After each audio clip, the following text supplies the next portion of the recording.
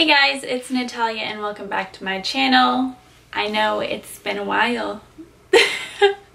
It's actually been a long time.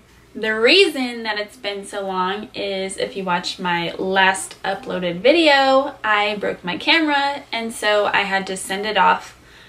And so I was waiting for that to come back in the mail, and then my birthday happened, and then daylight savings happened on my birthday, and now that it gets dark at like 5 o'clock, I haven't really been motivated to do anything.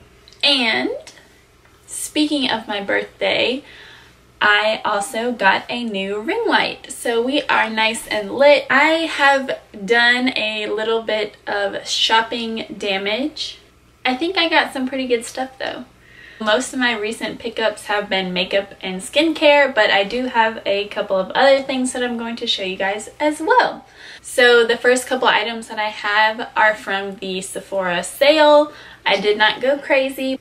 The first thing that I got is this Bobbi brown under eye corrector because my dark circles are crazy. I have it on today. Hopefully it's covering because I look like I have two black eyes. The next thing that I picked up is this Buxom lip gloss set. Buxom lip glosses have always been my favorite since high school. This is a glitter set, and the glitter isn't like a chunky glitter in the gloss, so you can't really feel it. And the last thing that I got was this fresh skincare set. The reason that I got this is because this Deep Hydration Rose Cream is my favorite moisturizer ever. I've just been too cheap to repurchase it, but then with the 20% off, it just made more sense for me to get this set than to just buy the face cream individually. So this also comes with a cleanser. I also needed a new cleanser, a face mask, and a toner. I originally went to TjMaxx with something in mind that I was looking for, so I wasn't supposed to get off track like I did, but this is the Boscia Tsubaki Cleansing Oil Gel. Like I said a minute ago, I need a new cleanser, and these were only $10 each, and they are still at Ulta for $28. So they had two, so I bought both. I also picked up this foundation powder because I currently have no powders that are my skin tone. And I also found this Laura Mercier Candlelight Sheer Perfecting Powder. So it is a pressed powder that sets, perfects, and finishes, leaving skin with a diffuse, subtle, luminous glow. I've been buying packs of like natural lashes, but I just want something a little more dramatic right now. That's why I have on these camel lashes today. Yeah, so this was 5-pack of lashes for $6. So I found this micellar water from Evoluderm, and it was on clearance for $3. I also found these sponges, and then I also found this Makeup Revolution palette. I opened the packaging already, and this was on clearance for $5.50, and it's all fall tones. So I am ready to play in this. There doesn't really look like there's anything that's not a shimmer. Let's test them out. Let's go in with this one.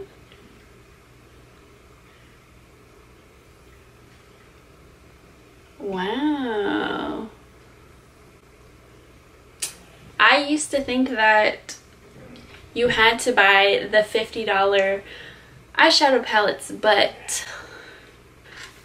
that belief has flown out the window because these are very pigmented.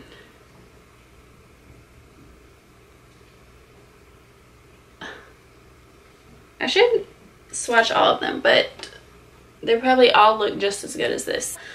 I also picked up these barrettes. I always wear my hair up, and I just thought that I should jazz it up a little bit. The next thing that I got is pretty random, but they are natural wool dryer balls, and these were on clearance for $4. And I think there's 3 balls in here, and each ball can be used up to 1,000 times. Apparently dryer sheets are really bad and have a lot of chemicals in them, so I have been in the market for these. I almost ordered these for $30 like 2 weeks ago, so I'm glad I did not do that. So we are at the final item, and this is a story. So I have been in the market for black boots for a long time, like 3 or 4 years. I'm really picky when it comes to my boots, and I haven't found any that I really like. And trust me, I've looked everywhere for boots. Online, every store in the mall, every store outside of the mall. I have not found boots. But like 3 weeks ago, before my birthday, I found these. They're really cute. They have like a little pattern like on the back part where the zipper is, and the front is just like plain black. I found these boots 3 weeks ago for $150. And yes, I never ever spend that much money on boots or shoes. The maximum that I spend on any type of shoe is $100. So I found these boots. I love them when I put them on. They weren't like too wide on my calf because I have really skinny calves. And you don't want this part to be too wide around your leg. If you have a little twig in here, it's gonna look crazy. So I tried these on. I love them.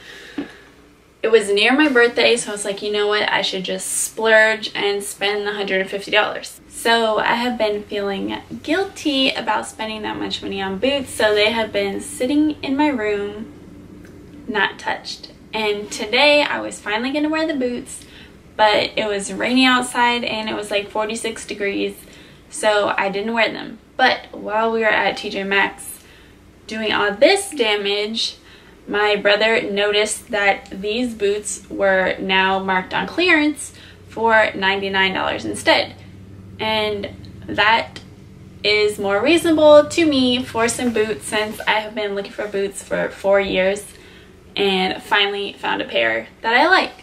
So I took the boots back that I bought with my original receipt, and I went to the cashier and I was like, hey, I bought these boots for $150. They are on clearance right now, so I was wondering if I could just exchange them, basically like return it and then buy them back.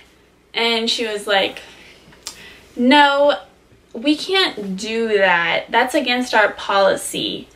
So you can either keep them at the price that you bought or return them, but I'm not going to put them back on the floor so that you can buy them in this size. And I was like, and with that ultimatum, like, why would I keep the boots knowing that they are $50 off the price that I paid? So I was like, no, just return them then. And she was like, well, if we have the boots that are already marked down in the back, you can go back there and buy them tonight. And I was like, okay, well, I didn't check before, so I don't even know. But either way, just return them and I'll figure it out. So we returned them, then I walked to the back and they had 1 pair left of 9 boots. So I bought them tonight, but either way, I was gonna go back in the morning because I returned them at like 6 o'clock at night. So what was the odds that someone was actually gonna be in there buying them? Not very likely, but I've literally never heard of that rule before where you can't exchange something when it went on sale, when the boots still had the tags, I didn't wear them, and I had the receipt. So that's a new policy to me, but I do not work in retail anymore. But that was my lovely experience at TjMaxx today. I haven't gone on a little shopping spree in a while, so I think this should hold me over until 2020.